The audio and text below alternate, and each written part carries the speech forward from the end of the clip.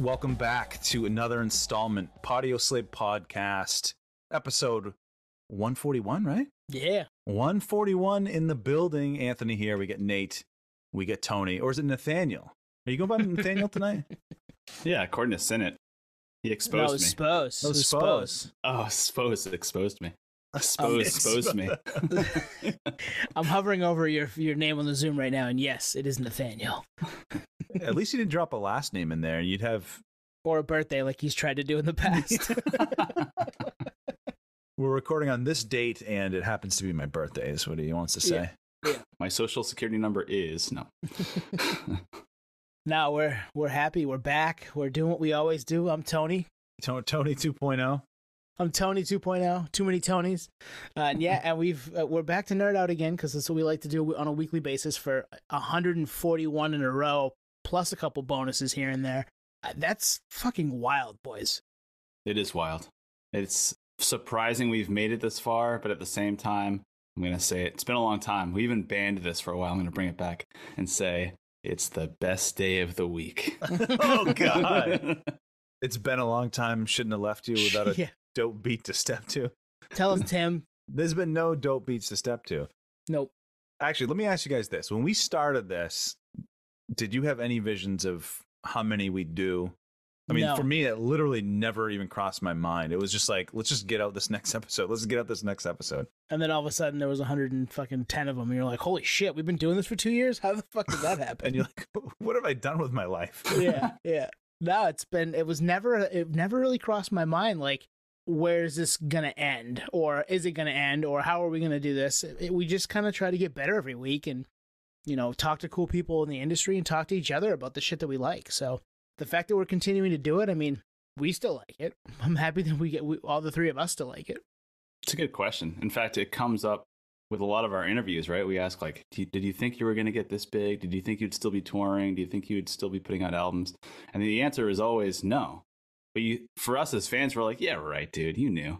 We can actually somewhat relate, like, well, we didn't fucking know. We just keep doing it, and it keeps getting bigger, and we keep getting amazing guests. We collabed on a fucking music festival. Like, I wouldn't have ever imagined any of this shit. So no, it's a good point. You're right. That is a theme. Beatty of Hatebreed said that. Tucker Rule of Thursday was like, we just four dudes in a room just seeing what would come out. There's literally no plan. And the fact that anyone paid attention to those bands, if they feel that way, then it's encouraging for us. You know what I mean? Absolutely. And yeah, I mean, I guess the moral of the story is just keep grinding, right? I mean, it's fun to do for us. It's fun to have learned this kind of new skill, because I mean, everything here is DIY. You're listening to the three people who do everything. Like, we don't have anybody running our socials. We don't have anybody editing shit. We don't have anybody, coming up with the graphics. We're the ones doing all that stuff, promoting it. Being your own promoter, man, that's tough. It's hard out here in the streets, as Swan said before we started recording tonight. It is tough. It really is. And it's fun because I'm trying to think of, I was listening to some other podcasts with a band member, and they were like, people find natural roles in the band, things that interest them. And I feel like we've kind of done that, with editing and visuals and promo, and otherwise no one's going to listen to your stuff. You know what I mean? Right. It's got to be you. Yeah, I think passion pays dividends. We didn't know what the fuck we were doing. Actually, you know what? We still don't know what we're doing. Let's be candid here. It's still kind of unraveling in real time. Drink. But yeah, man, it's been a ride, and we're closing out 2022, and I think that's actually something I want to bring up is the fact that when we launched this, it was the pandemic, so it was really kind of a sidebar project. Like, well, we're all home, so we might as well fucking geek out. And now the pandemic's essentially simmered down, and we're on a roll. So it's, why would we slow down? So I don't think any band can relate with the fact that they built up steam during a pandemic. Maybe there is, but we haven't had them on yet. So yeah, we'll find him. We'll find him and talk to him. All right, Nate, you want to tell us what we're doing tonight? Are you going to jump right into it again like you did last week? I love it. Jump right in, skin to skin. Shout out to the Urge. Steve's Hot Dogs, where you at? Shout out to Steve's Hot Dogs in St. Louis, Missouri. Episode 89 guest, Steve Young of the Urge. You still got it. Man, savant of memory. Crazy.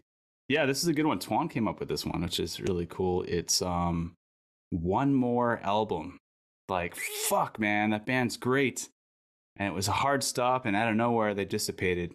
But if they had just put out one more fucking album, I think they either would still be relevant and or continue the legacy. And so that's kind of, in a nutshell, what we're looking at for the segment tonight.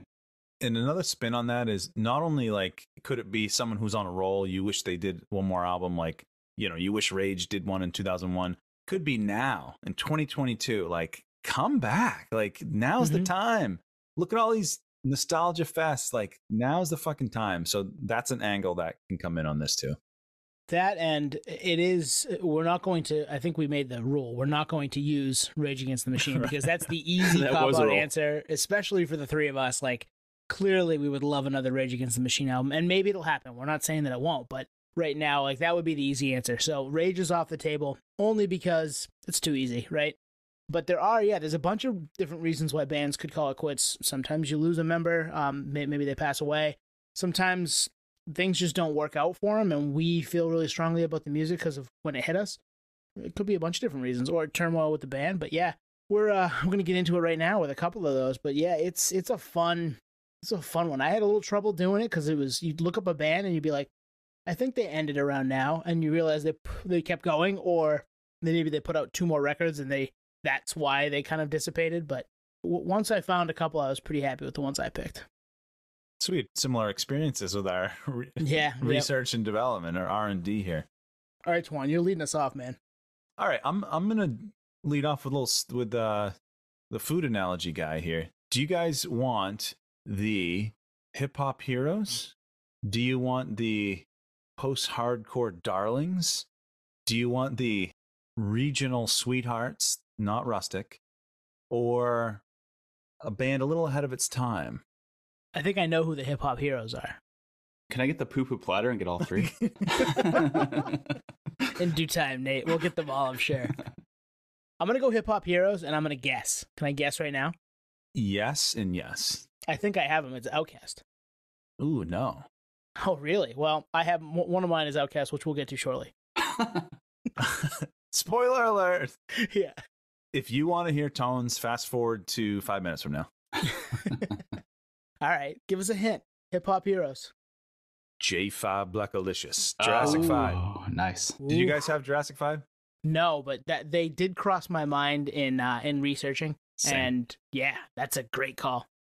Yeah, I mean, they released Feedback in 2006. That was the last album, I think, and they broke up, right? Like, they split up after this? I think so, yeah. Or indefinite hiatus, which is like the same thing, right? Right. It's been 16 years. I mean, think about that. So the chance, I feel like unless you're like Hum, who came from the clouds with Inlet, the further along you get, the less of a chance it's going to happen, right? So I doubt it will happen, but I mean, I'm looking at their discography now. You got Jurassic 5, you get Quality Control, you get Power Numbers, and I will say, I'll go on record, Feedback was a bit of a fall off.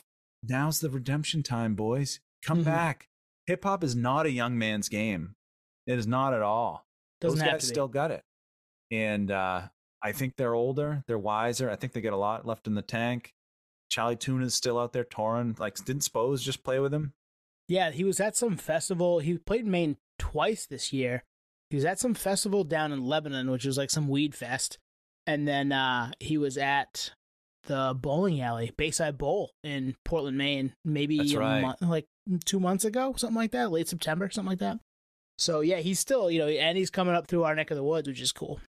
Yeah, and I know Charlie Tuna, he tours with Ozymandias, right? Is that That's right. Yeah. So he's been active with them, solo stuff, like you said.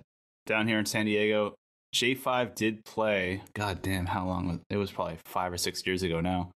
But they killed it. Like, they were still tight. Everyone was on board, and it looked like in fact, I was in the crowd thinking like, oh, this is the rebirth of the band. They're going to get back together and put out a record. And obviously that didn't happen. So, whether the chemistry is not there or scheduling conflicts, all the normal excuses. But I think you're right. I mean, it's not a young man's game. Public Enemy still tours for that matter, so It's on the table for sure. But I think in terms of new music, like, I feel like there'd be more demand for Jurassic 5 just with the way they left it. Oh, totally. And like a Public Enemy. Man, I could see them not headlining big festivals, but being up there if they came back with an album. They said they were going to tour on it. It was the full crew. They just self-titled, Into Quality Control, Into Power and Numbers is a So three damn good. album run. And then Feedback had the Dave Matthews song on it, right? Oh, you beat me to it. I was going to say that. Yep. Yeah, Work It Out, I think. Yeah. It was a little bit of a miss for me. And that's why, like, Redemption Tour, baby, Redemption album, come back. We need you. And there's some good songs on Feedback too. It's just not part of that. The 3-album run is like where they were fucking gold. Like there was no like unplaced notes. Every verse was where it was supposed to be. Every beat was where it was supposed to be. So many cool songs, especially with the size of the group, to be able to pull that off the way they did for that long. So fucking good. Yeah, and actually it made me think, like, I wonder if the members feel the same way. They must, right? They must have thought, like, oh, it ran its course and we put out not a dud per se, but something that didn't fit in that kind of perfect collection. Like, had they just stopped at Power Numbers, they would have been impeccable. So I wonder if that tainted their personal legacy. Like, why continue if we put out a dud that both fans and us alike feel like this isn't the best representation of of our output? So I just want to do Charlie Tuna's verse from What's Golden right now, but I don't have the pipes. It's the verbal Herman Munster. He's so good. Oh, pretty good. He's so good. He's so good. Yeah, that would be good. That's a good one, Swan. I wish we get another one from them. And maybe, hey, you never know. Door's not closed, I don't think.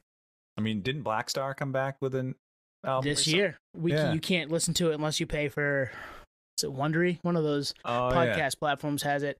But they were, they're doing, when this drops, they'll have been on SNL with Chappelle like a week plus ago. So yeah, J5, come back, release an album, but actually allow people to hear it, please.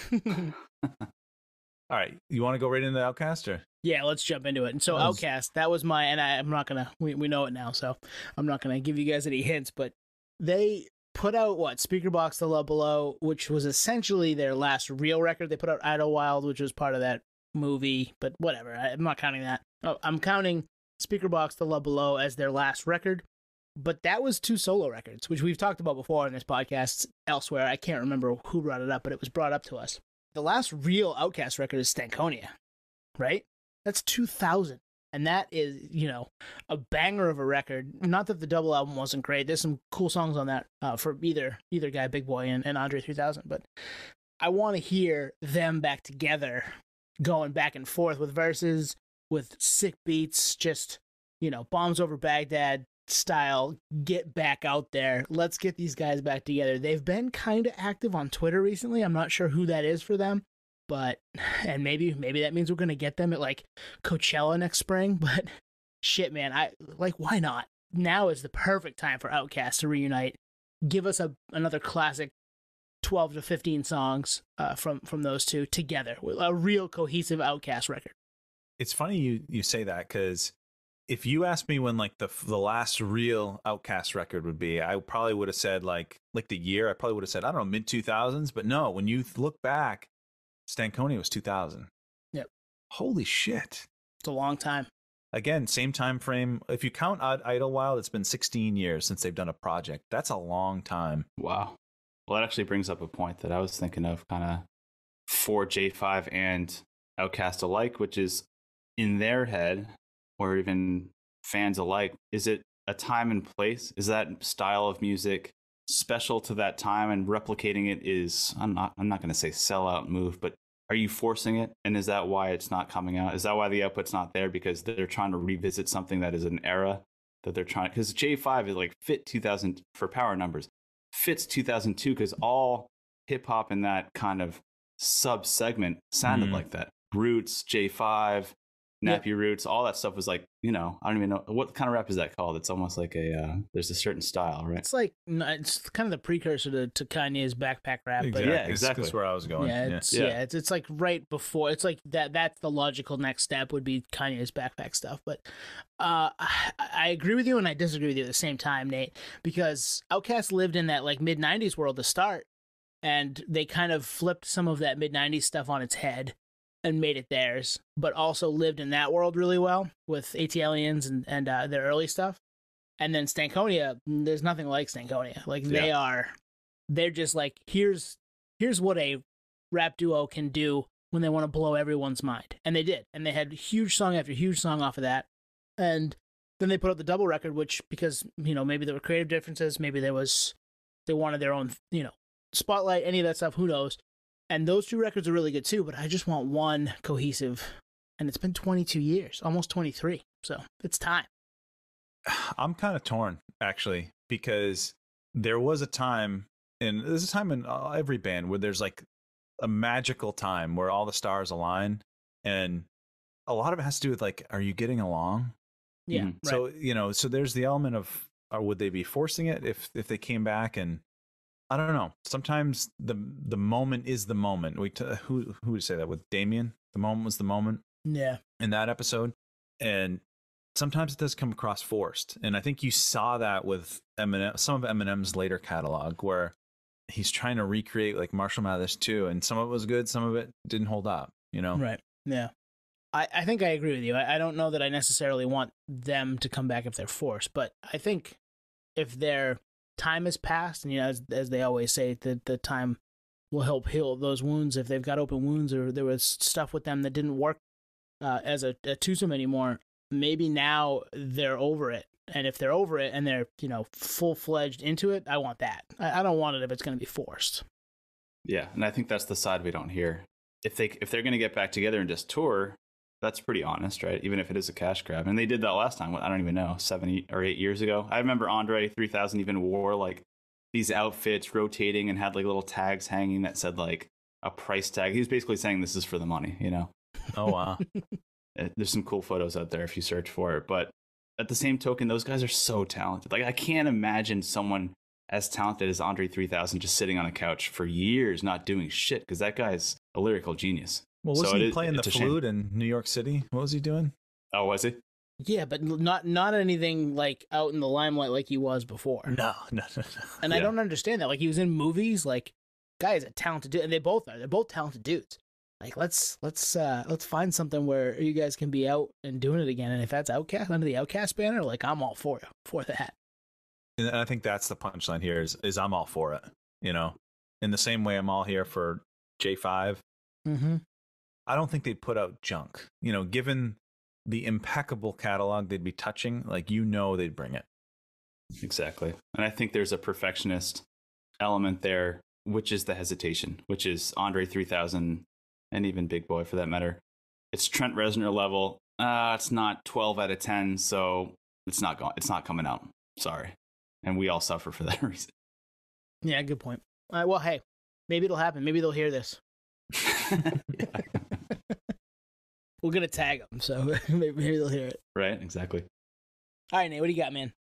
So keeping the hip-hop train going, and in the realm of Sick New World Festival and When We Were Young Festival, you're right. Jurassic 5 and Outkast would be like the 2 headliners right there, and the Roots. I feel like those 3 would be like the big names on that kind of festival and be the ultimate, with a bunch of smaller bands. And one of those smaller bands, even maybe second tier, would be this band, which I think I've talked about on here. I know I've talked about it with you guys, so I get a little confused with our group text and what's that out to the world and the different nerd level.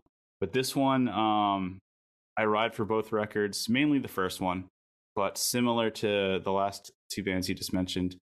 Perfectionist, timeless, epic, standalone, Deltron 3030. Sick. Ooh. Nice. They don't do shit. So fucking good. There's a few members in here, obviously, all doing their own thing. Del, the funky homo sapien, he just actually did some shows with the Gorillaz recently and just killed it. He was on stage just slaying. I'm like, he's still got it. Stage presence, flow, everything's still there. And I just wonder, like, what are these guys doing when they're not doing that? Like, are they working at a pharmacy? Like, what's going on? Right. There's just so much talent just idling. And this band is another proven point. So, yeah, the last record was Event 2 in 2013. The first one I'm referring to, obviously, was the self-titled in 2000, which is when we were still in high school. And I remember just thinking, this is such unique hip-hop. Positive Contact. So Positive good. Contact. Yeah. Mastermind, obviously, timeless Mastermind song. is absolutely amazing. Yep. I remember the first time I heard that song on Napster, I was like, this is incredible. I was just blown away. I played it on repeat. I've got a first time hearing that story for you. I'll go for it. Remember mini discs? Yeah. Yes. Oh yeah. So our buddy Adam C, he and I were in woodshop class as like sophomores in high school, and he brought his mini disc player, Yeah, I and he had remember that. He had Deltron 3030's Mastermind on there, and I was just like, I'm listening to this amazing like futury sounding hip hop track on this mini disc, which is futury sound. You know, the whole thing just felt like, am I living in 2025? What is happening right now? Come to find out, we're close to 2025, and it's gonna not be that cool. But hey, fucking awesome, great call, Nate. And that medium died after like what, 12 months? Yeah, it wasn't feasible. It's very rare though. Yeah. If you can find, this is a pro tip. This is what you get when you listen to us. If you find any mini discs, even re-recordable ones, they're worth money. Even used ones. Really? Yep. Interesting. Well, hey, it's also funny, we're 141 episodes in, and no mini disc stories had come up until this point. I have another mini disc story. You want to hear it? Yes. Tangent. Let's go. I would say this was probably in the last decade, 100% in the last decade. I was at a yard sale in South Portland, and there was a brand new Sony mini disc player in the package. Unheard of. Wow. Ooh. Total dead stock. I bought it and sold it on eBay. I bought it for like $10. I sold it on eBay for like 200. Wow. Yeah. You weren't in my woodshop class, Twan, were you? No. Okay, I didn't think you were. But Adam C was. He's a big hip hop head. That's crazy. You sold that for $10. They didn't know what they had. They didn't know what they had. Yeah. And if you can get, because actually some artists, I think like Bruce Springsteen, he had some records on mini disc. If you can get those like sealed, worth bank. Oh yeah. Oh, makes sense. Because I remember back in our day, Leechmere into Best Buy, they had them for sale. I remember looking at them and being like, well, I don't have a player, so I'm not going to buy it. But it is cool that it's so small. You know, this is pre MP3s, and it just seemed like I always wanted something like more compact. So I was like, that might be a good pivot, but I got CDs, so. This has been the Patio Slave Side Hustle Hour. Yeah. Gary V brought to you. Side hustle / dead stock / you guys are fucking old hour. We are old, super old. But yeah, Deltron 3030, comprising of Dan the Automator, Del the Funky Homo Sapien, and Kid Koala. Timeless artists and just don't really do much. But I feel like, you know, they're on like a decade cadence, so they could put out another record. And, you know, if J5 gets back together and Outkast get back together, they'd be remiss to not take that opportunity.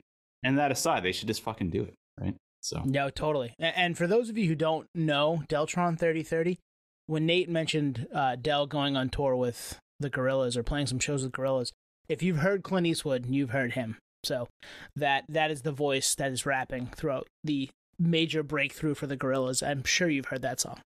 yeah, it's one of those MCs that just has like this really insane, immaculate vocabulary where you're like, wow, this guy must just study a encyclopedia and dictionary like at night or something, because it's just and nobody sounds like him either. Yeah, he's unique for sure. Yeah, that's a good call, man. Hip hop out the gate. Yeah. Man, now I got to revisit Deltron because I haven't, like, Nate, you brought them up in the life of this podcast. I don't think I revisited them, so it's been a long ass time. Mm-hmm. Yeah, I got to do that too. Twan, what do you got? Number 2. All right, do you guys want? So I brought a few to the table. Post-hardcore darlings, regional sweethearts, or band ahead of their time. Post-hardcore darlings. That's my vote. Nate, what do you think? Yeah, I second that. Finch. You motherfucker! That's fantastic. Like, is it just me, or have we talked Finch like a lot lately? I've been on a Finch kick, and it's one of those bands. It's like almost like a Glassjaw, where it's like we wish we got more out of them. And of course, Glassjaw came back with Material Control. Yeah. So we got stuff from them, and we did get stuff from Finch, right? Back to Oblivion came out in 2014. But man, I would love to see them come back, reunite, do a tour, do an album. And if it was closer to What It Is to Burn, or what was the one after that? Say Hello to Sunshine. That was a little more chaotic. Say Hello to Sunshine. Yep. Something, honestly, if it pulled from every one of their releases, I would be so happy. And I think there's a big demand for them. I've seen more about them online like lately than I think I've ever have. And nostalgia's in. We keep saying that. Like, they would crush if they reignited that flame. Totally. And like, there was was it a 10-year anniversary that they did for What It Is to Burn, where they did a run of shows and they pressed it to like vinyl, and it's digital. You can find the live version of it digitally. I feel like it's the 10-year, which would be what, 2012? Yep. So that's 10 years now. It's 20 now. So holy shit, like, yeah, I'd be all in on them figuring out the old Finch, the early Finch sound again. Like that. I fucking wore out What It Is to Burn. I bought that on CD the day it came out. I put it in my headphones, and I would like walk around school and just listen to it. Fuck, man, that's my fondest memory of just that CD went from my CD player to my car CD player back to my CD player. It didn't like leave my side for a month. I listened to it all the fucking time. So, yeah, I'm down. I'm ready. Let's get those guys back together. Let's do something big. Yeah, you're dating us again. So basically, you were in study hall. You had it in the Discman. Went to the CD deck in the car that you installed yourself. To the I didn't home. install it myself. My buddy Adam did. Different Adam, who I used to work with at the shoe store that I worked at. I gave him $20 and he put it in for me. It was awesome. He did mine too, via your recommendation. Yeah. Well, they're playing When We Were Young 2023. They were announced. They're on that lineup. So they get that there's demand. Yeah, let's go. So Nate, are you in on this? Where are you at with fuck Finch? yeah. Well, here's something that's interesting. I didn't know who this band was, similar to many bands that you bring to the table on the podcast. Circa 2002, but you said check out this band. I think you passed me the CD probably in a study hall. And I checked it out, and yeah, I was hooked instantly. First, like getting the stamp of approval from another nerd is always, a step in the right direction. But, giving it your own ears is definitely a testament. So yeah, from the get-go, 2002, I didn't scout the band out myself, but I was hooked. And I remember thinking this is a front-to-back record. I remember thinking What It Is to Burn is like the Blue Album from Weezer. It's like flows perfectly. Every song's great. Every song's a sing-along. The production's amazing. The artwork's amazing. Had they followed that kind of, I don't know, crescendo of storytelling, they'd probably still be around to this day. But, kind of like the J5 talk. Was that an era? Was that like Nate, the singer, he's super young. Drive-throughs in its prime. Yeah, I'm with you. Yeah, drive-throughs in its prime. I mean, that was like the hype back then. I mean, we were a part of it because we were that age group, so it makes perfect sense. We were like the perfect consumer for that. But it was honest, and that's why I loved it, and it's why we still love it today, because it wasn't forced.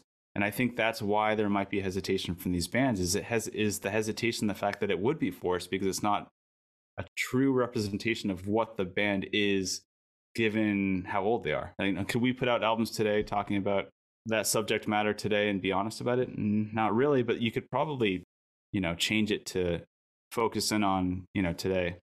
Yeah, that's a really good point, Nate, because you're right. That stuff all is of a time and a place, and not just the, being on drive-through, it's 2002 or whatever. The lyrical content of that music, the angst that goes with that music is of an age. Like it hit us because we were 16, 17 years old. And it worked for them because they were 21, 22 and probably wrote it when they were 16, 17 years old.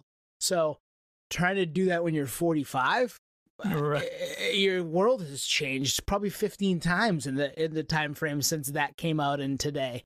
You've had to roll with life's punches, as we all do. Not everybody can continue to turn that into music or art, and that's tough. And that's why anybody that lasts, any longer than 5 or 10 years and continues to do what they do there's a testament to those folks, because you've got to change what you do. You can't just be the same thing over and over and over again, because it does fall flat as you age, or as they're not writing "Stay With Me" at 50. You know what I mean? It doesn't fit the same. Not that it would be bad at 50. It just doesn't fit the same. One last little story. This will take 30 seconds to close this out. First time I ever heard Finch, Warped Tour 2001 up in Montreal. I get handed a sampler, and it's a compilation. It's in one of those cardboard sleeves. The name of the sampler, I shit you not, I still have it. It's called After Stool Special.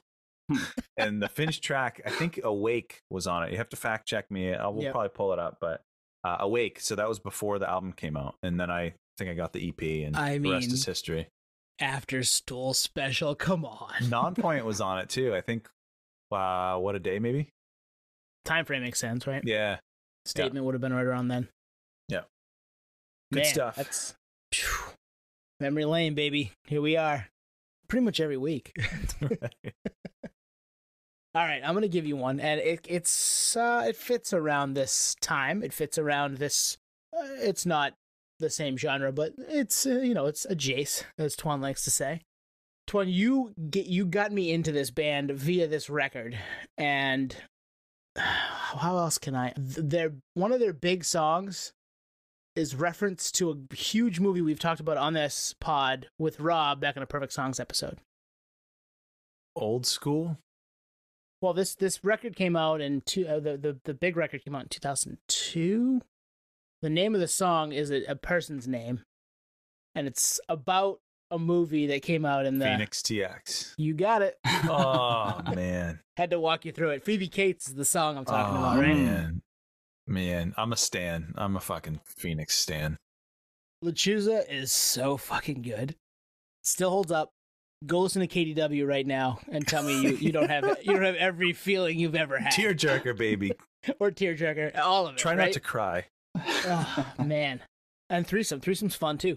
But it's a fucking great record, and they did kind of reunite in 2014, and then they put out an EP in 2016. But like full proper record, I want it back. I want everything about that record is really good. The Lechuza record. There are spots that are kind of the time and younger and in the moment, but there are songs that are not like that. And I think they could pull off as we were just saying, maturity part going into, being 45 and writing songs. So Phoenix TX, final answer. I love Phoenix TX, and I liked the self-titled album was the one before that, right? All My Fault. I liked that. Was it the Rooster song at the end? Yeah, just, that was of the time, Blink-182-esque, but when Lechuza dropped, it was like, this is a full, honestly, in the same way Finch is What It Is to Burn, like it was a full album, and you're right, they had the jokey stuff with Threesome, but then there was, some heavy metal riffs, like, was it Master of Puppets? No. Pasture of Muppets. Pasture of Muppets, yeah. I mean, so they lived in both worlds, right? And El Borracho at the end. El Borracho is so fucking good. That, man, I don't know where I'd place them in my all-time favorite bands or albums, but Lechuza, straight up, top 25 album, maybe top... It's so good. Maybe top 50, 25, 50 albums for me all time. Like, it's that good. Yeah, I rode for them, and I still do ride for them so hard. That record's still good now, too. So, like, it's go listen to it right this second. So, a question on that reunion that they did, what did you say, 10 years ago or so? Yeah, 14 it looks like, and then put out an EP called Creep, which is like CRE period EP. Yeah, yeah. But like, not much sense musically. They did have a former member from 06 to 09, which surprised me in doing my research.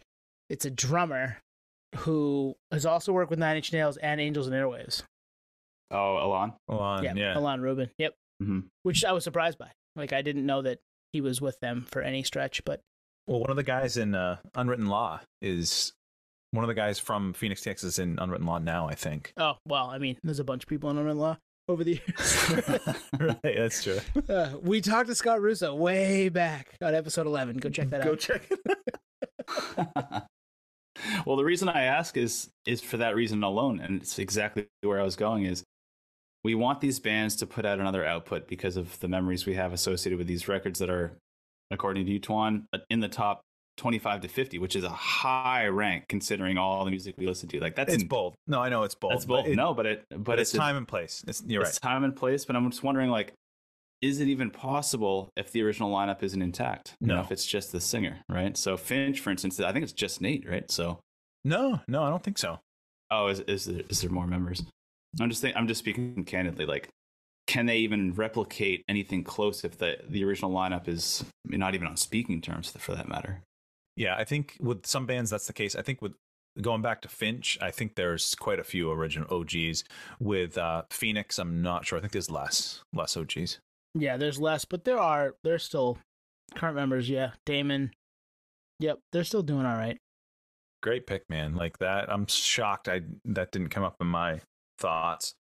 I thought for sure in doing the research that I was going to find that they had a bunch of music and I just didn't know about it. And I was like, oh man, the last full length was Lechuza. I fucking love that record. How did I forget that they were a thing? We have a good friend that has the Lechuza eye as a tattoo.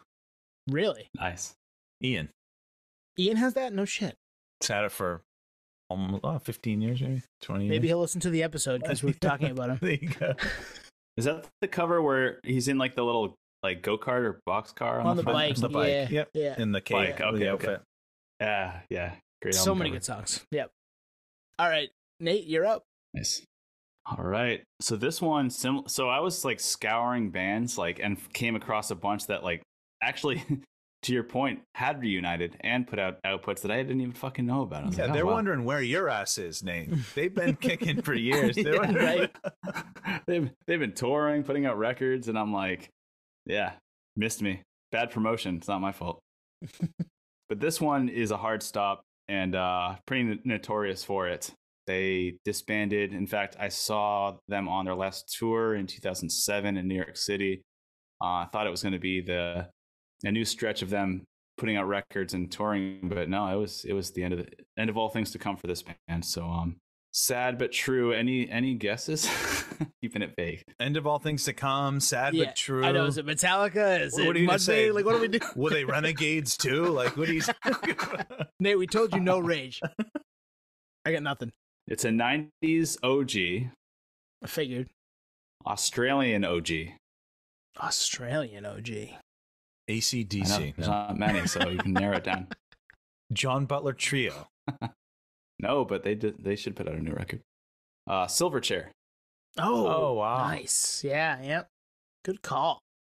Yeah, first record, Frog Stomp in 1995. We were young bucks, fucking middle school. Or no, elementary school for that matter. Yeah, I am going to expose us. When's your birthday again, Nate? They were on a pretty strong cadence. 95 Frog Stomp, Freak Show 97, Neon Ballroom 99, Diorama. 2002. And then Young Moderns, when I saw them on tour in New York City in 2007, I was like, this is fucking rad. They're playing Webster Hall, which is kind of an iconic venue. And thinking, I can't believe I'm seeing Silverchair, first of all. Secondly, they hadn't been around in a long time, so this might be, the beginning or the rebirth of this band to continue going forward. But no, they played their set. They actually only played shit from Young Modern. They didn't play anything off Frog Stomp. They didn't play anything off most of the records before that, which I thought was, I think me and all the fans in the crowd were like, what the fuck? Who the fuck do they think they are? We're here for Frog Stomp. No. But yeah, the band's not kind of notorious for being out of the spotlight. Daniel, the singer, has had some serious issues health-wise. Anorexia, right? Yeah, things like he wrote a that. song about it. I mean, it's not, Mhm. Yeah, it's not, anything that's not public or anything like that. But I know that they're strong in every possible way, musically, lyrically especially. Frog Stomp obviously kind of flows into that whole grunge scene really well. I mean, they put out that record when they were like 15, Yeah, which is super incredible when you think about like an album that He's only strong. 43 right now. young. Right. Yeah, he's still young. He's not much older than us, right? Crazy. But yeah, they dropped that album in 2007, disbanded in 2011, and they just haven't done shit since. And they've publicly said that they're done for good. It's one of those bands that puts a stamp on it and says, no, it'll never happen. Weird. And it sucks because I think that there's a lot of talent there that's just idling for no reason. And I know the singer, he does a podcast, so I think that's that occupies most of his time. Daniel, yeah, it's a shame. You say idling for no reason. There might be a reason we just don't know it. Yeah, true. Yeah, you're right. I mean, they're probably underrated at this point too, as far as bands go. People don't realize how talented they were and how young they were when they started. And the way that they kind of ascended so quickly at such a young age with Frog Stomp, and then continue to be relevant through the next 5 or 10 years. So good pull. I hadn't thought of that band in so long, and it's not because I don't like them. It's another one of those things. Just so much music and so much pulling at you. I'm gonna have to go revisit because there's some really good songs in that catalog. I'm with you. This is a band that I never think to listen to. I had Frog Stomp. I had Freak Show. Neon Ballroom was after that. What was that single off Neon Ballroom? Anthem for the Year 2000. Oh, great. So fucking good. Wow. sludgy. I am amazing. going to listen to that when we hang up. When we hang So up good. this call. I'm gonna hang up on you right now and go listen to that. Wow, that honestly could be my favorite song of theirs. It's up there, and that's saying something because there are other really good songs. Like Frog Stomp is pretty much front to back. Pure Massacre, right? Pure Massacre. Yeah. Especially for if you think about, again, it's such a feat that they were that young to put out that record. But that song, Anthem for the Year 2000, so fucking good. And then the song that he put out about his struggle with anorexia is really it's well done. It's sad. It pulls at you, but it's also it's a moving piece of music. Like they had a ton of talent. All right, guys, I'm gonna put you guys on the spot. What's a better 2000s anthem? Anthem for the Year 2000 or Youth of the Nation by POD? Ooh. I don't know. They both are so fucking good. Or do we go a year younger and say Prince 1999? Party like it's 1999. Millennium, Will Smith. Just. All right. Good pull, man. I like that one. All right, boys. Round 3. Do you want the regional sweethearts or the band that was a little ahead of their time? Ahead of their time. Ahead of their time. So the Sweethearts, regional Sweethearts, was Silent Majority. Ooh, love to see another album from them. But we're going to go ahead of their time. I'm going with Title Fight. Title Fight started as a hardcore punk band, more probably on the punk side. By the time they finished, they were in that kind of pseudo shoegazy, subdued vocals, basically the direction that Citizen went in, Turnover went in. Ceremony actually might have beat Title Fight to the punch, but they kind of spearheaded that. So the reason I picked them is, one, I love them, but two, what era Title Fight would we get? Would we get like the Floral Green, or was it Shed? Yeah, 2011 Shed was so fucking good. Forget the one before that. Last Thing You Forget, maybe. Or would we get Hyperview, which was really kind of a droney, subdued vocals. Like, I don't know. I'm in, but people would come out for them. People want this big time. I know they'll come out because I didn't know who this band was until you brought it to the table on the podcast. And now I'm a fan. So I'm like, there's a lot of FOMO, like, making up for lost time. So if they were reunited for a tour, one, for a record, two, I would be there for sure. I would be like a secondary fan, but I would be there for all in, It's funny. I was looking at Twitter the other day and somebody had taken the Taylor Swift tour announcement poster and added Title Fight to it. Oh, that's brilliant. That's fucking. I was like, I gotta like this. I'll find it and send it to you guys. It was just like it's like Paramore, the bands that are going on tour, playing shows with Taylor, and then Title Fight just at the top of the list. I was like, fuck yeah, I'd go to that. That sounds like a blast. Damn. Yeah, if they did a one reunion show, it would probably, I don't know, I bet they could pull 8,000 people, 6,000 to 8,000 people. If they did a tour, they'd probably be in the 2,000 to 3,000 a night type of thing. But I only got to see them once. They played Bane's last show at the Palladium back in 2016. Wow. And they were great, but that was like near the end. That was like right at the end. They haven't done anything show wise since, I think, probably the Hyperview Support stuff, which was 2016, whatever it was. See, I thought they were still active, so this is enlightening to me. Yeah, I wish they were, because Hyperview was different. People weren't ready for Hyperview, but it's one of those that, like, now that that's in over the last few years, people have like put that in pretty high regard, and I liked it. Yep, and you're right, ahead of their time when it comes to that stuff. And shit, like, there's so much good music out there, and when you find something that you like or that's yours, that, like, I know you've written for this band for a long time because we've talked about them pre-pod. It's been a band that you've had T-shirts, or you're wearing you got a koozie, whatever. You've always got something, like, nerdery wise, because we were those people before the podcast. But when you find that band and then they fucking disappear, man, it's gut-wrenching. It's tough because again, this is another time, and we say that all the time, time and place. Like, I remember getting into Shed. It was the Shed era that I got into them. I remember that era. I remember Floral Green.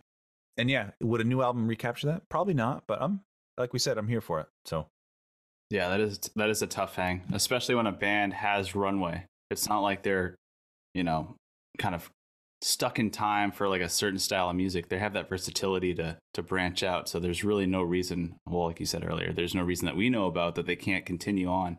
So yeah, it's soul crushing. There's no closure, right? As a fan, there's no closure. It's just like, what the fuck is going on here?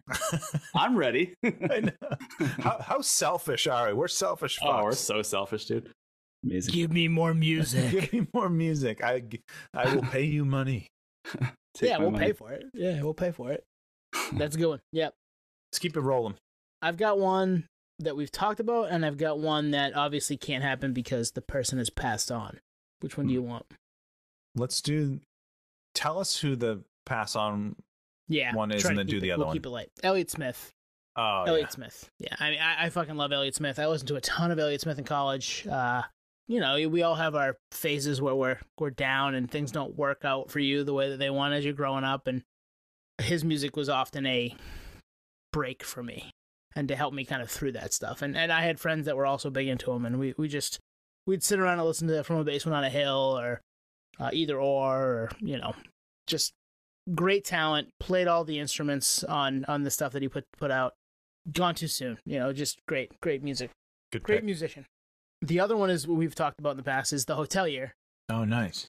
Yeah, and Christian just going full poker player, and they've played a couple shows, but they haven't put anything out since Goodness in, I want to say 2016 too. So Goodness was so fucking good, and Home Like No Place Is There is also so fucking good, and even the first record is really good, even though it's not in the same vein as those other two. They were part of, you know, one of the 75 emo revivals over the last 5 years, 10 years. I fucking love The Hotelier. I love those last two records so much. I would fucking kill for another record from those guys. So, yeah, The Hotelier. The Home Like No Place Is There. I recently, in the last few days, saw that album on a list of top 20 emo records of the 21st century. Yep. And I remember I kept scrolling. I saw this, and I was like, I remember Tone got us into them. Oh, so good, man. No, Nate still hasn't listened, but yeah.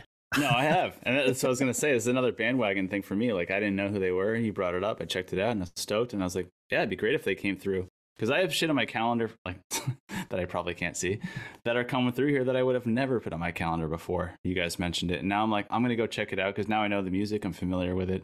So similar to that. It sucks, you know, being a bandwagon fan.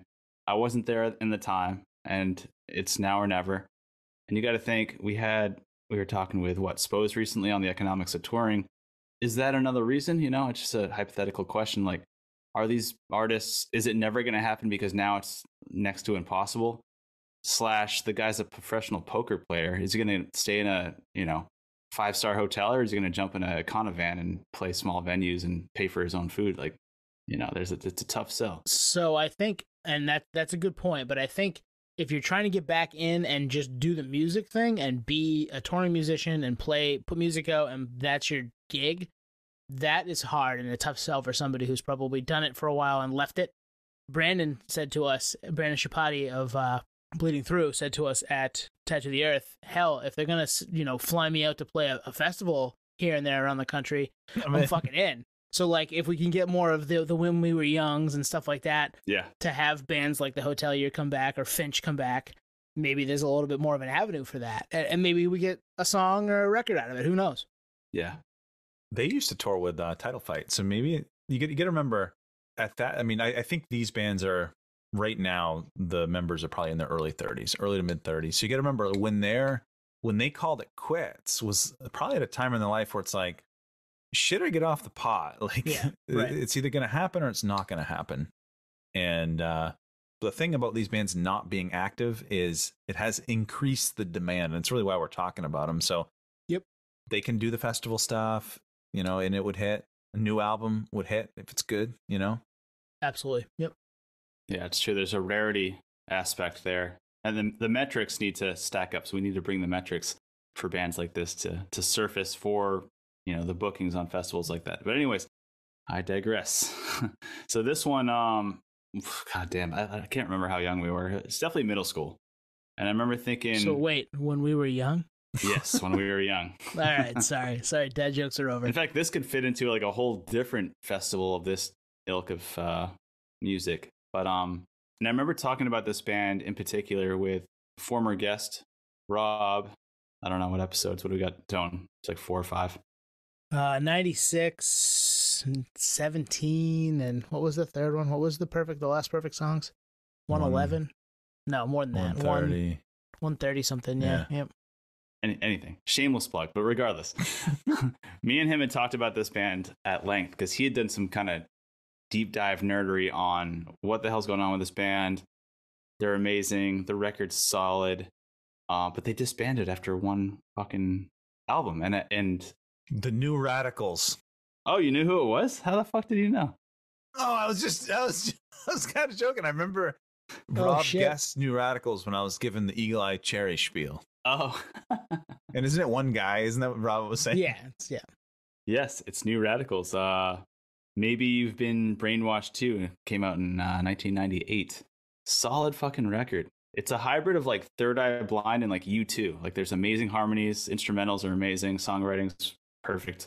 I remember listening to this record relentlessly in my Discman back in the day and thinking, and at school dances the whole 9, thinking this record's fucking so cool. And I was a huge U2 fan, but I remember thinking like this guy sounds exactly like Bono.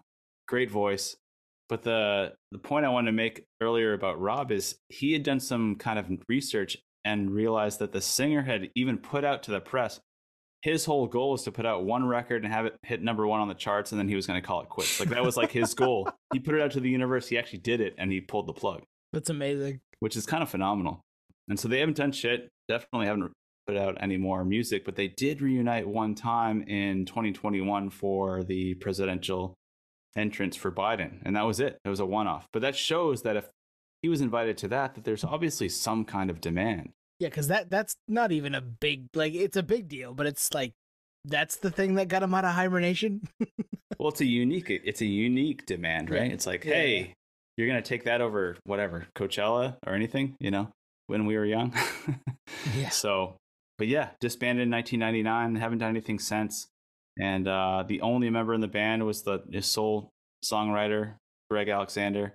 Just does his own thing, but he set out that goal. Like, I'm going to put out an album, one single, get to the charts, number 1 on Billboard, and I'll pull the plug. And he actually did it, which is kind of phenomenal. Yeah, 22 years. That's like hum level commitment to sitting on the bench, you know.